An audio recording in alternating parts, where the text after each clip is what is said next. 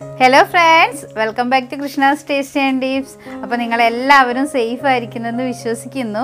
ഇന്ന് ഞങ്ങൾ വന്നിട്ടുള്ളത് നമ്മുടെ കേരളക്കാരുടെ പ്രിയപ്പെട്ട വിഭവമായിട്ടുള്ള പൊറോട്ടയുടെ റെസിപ്പി ആയിട്ടാണ് കേട്ടോ. അപ്പോൾ പൊറോട്ട ഉണ്ടാക്കുക എന്ന് പറയുന്നത് തന്നെ കുറച്ചൊരു ഹാർഡ് വർക്കാണ്. ഹാർഡ് വർക്ക് എന്നല്ല, തടി അനങ്ങിയിട്ടുള്ളൊരു വർക്ക് തന്നെയാണ്.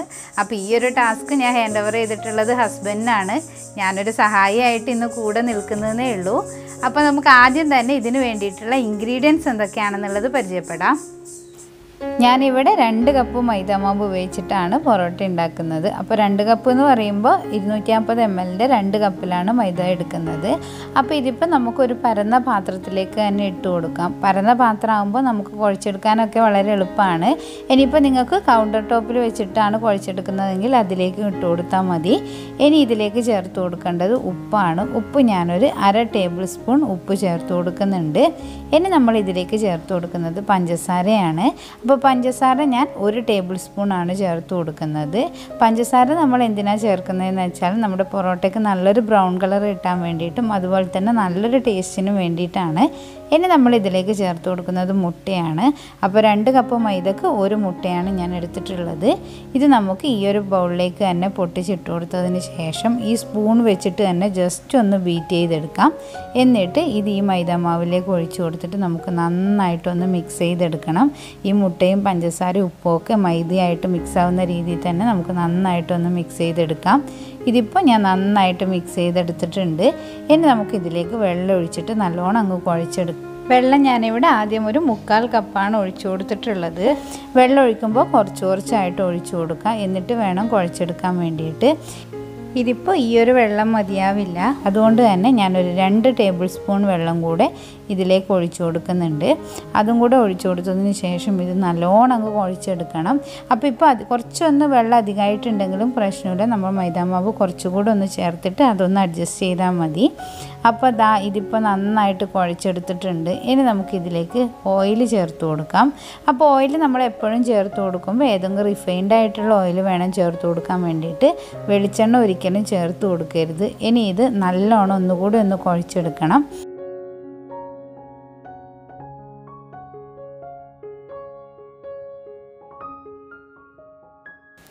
ഇതിപ്പോൾ നല്ലോണം അങ്ങ് കുഴച്ചെടുത്തിട്ടുണ്ട്. നല്ല സോഫ്റ്റ് ആയിട്ട് തന്നെ വന്നിട്ടുണ്ട്. ഇനി നമുക്കിതൊന്ന് റെസ്റ്റ് ചെയ്യാൻ വേണ്ടി വെക്കണം. അപ്പോൾ അതിന് മുന്നേ ഇതിന് മുഴുവനായിട്ട് നമുക്ക് ഓയിലൊന്ന് അപ്ലൈ ചെയ്ത് കൊടുക്കാം. എന്നിട്ട് ഒരു മണിക്കൂർ വരെ നമുക്കിതൊന്ന് റെസ്റ്റ് ചെയ്യാൻ വേണ്ടി വെക്കണം. അപ്പോൾ മിനിമമാണ് 1 മണിക്കൂർ എന്ന് പറയുന്നത്. മാക്സിമം നമുക്ക് എത്ര മണിക്കൂർ വേണമെങ്കിലും വെക്കാവുന്നതാണ്. അപ്പോൾ നമ്മൾ ഇതിങ്ങനെ കൂടുതൽ മണിക്കൂർ വെക്കുമ്പോൾ നമ്മൾ പൊറോട്ട ചുട്ടെടുത്ത് കഴിഞ്ഞിട്ടുണ്ടെങ്കിൽ അതിൻ്റെ ആ ഒരു സോഫ്റ്റ്നെസ് കുറച്ച് സമയം കൂടെ നീണ്ടു നിൽക്കും. അതിന് വേണ്ടിയിട്ടാണ് നമ്മൾ കൂടുതൽ സമയം റെസ്റ്റ് എടുക്കാൻ വെച്ചാലും നല്ലതാണെന്ന് പറയുന്നത്. ഇനിയിപ്പോൾ ഇതൊരു നനഞ്ഞ ടവൽ വെച്ചിട്ടാണ് നമ്മൾ മൂടി വെക്കുന്നത്. അപ്പോൾ ഏതെങ്കിലും ഒരു കോട്ടൻ്റെ നനഞ്ഞ ടവൽ വെച്ചിട്ട് നമുക്കിതൊന്ന് മൂടി വെക്കാം. എന്നിട്ട് 1 മണിക്കൂർ കഴിയുന്നത് വരെ നമുക്കൊന്ന് വെയിറ്റ് ചെയ്യാം. ഇതിപ്പോൾ 1 മണിക്കൂർ കഴിഞ്ഞിട്ടുണ്ട്. മാവിത നല്ല സോഫ്റ്റ് ആയിട്ട് തന്നെ കിട്ടിയിട്ടുണ്ട്. പ്രസ് ചെയ്യുമ്പം കാണുന്നില്ല അങ്ങ് കുഴിഞ്ഞു പോകുന്നത്. ഇനിയിപ്പോൾ ഇതിനെ ഒന്ന് ബോൾസാക്കി എടുക്കണം. അപ്പോൾ ബോൾസാക്കി എടുക്കുമ്പോൾ ഈക്വൽ ആയിട്ടുള്ള 3 ബോൾസാക്കിയിട്ടാണ് നമ്മൾ എടുക്കുന്നത്. എന്നിട്ട് ഇത് നമുക്കൊന്ന് റെസ്റ്റ് ചെയ്യാൻ വേണ്ടി വെക്കണം.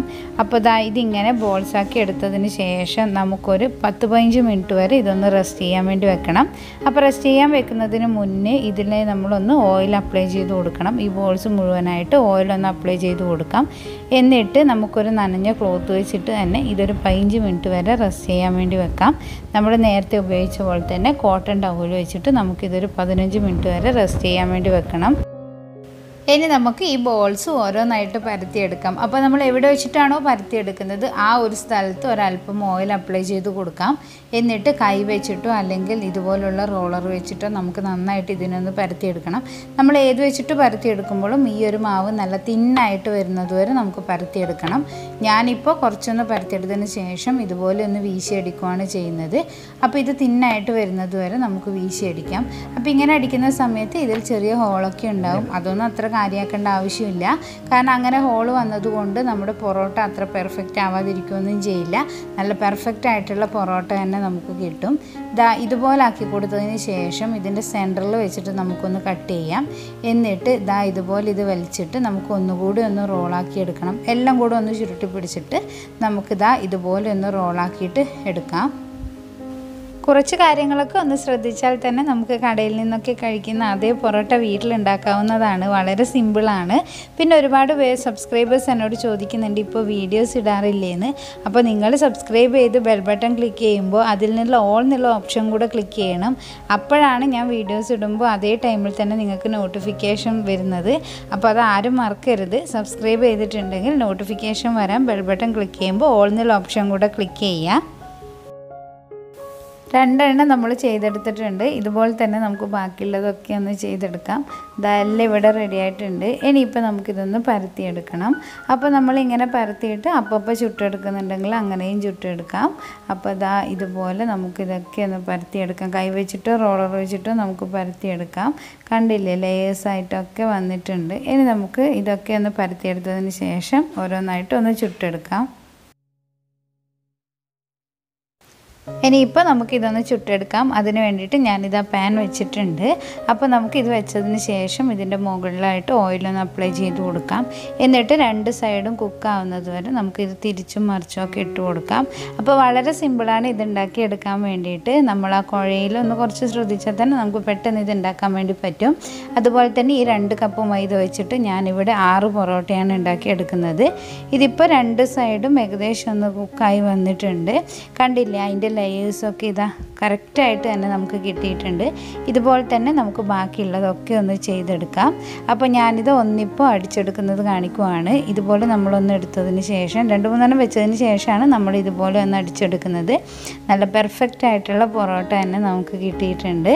നല്ലൊരു വീഡിയോയുമായി അടുത്ത ദിവസം കാണാം. അതുവരെ bye from Krishna tasty and tips.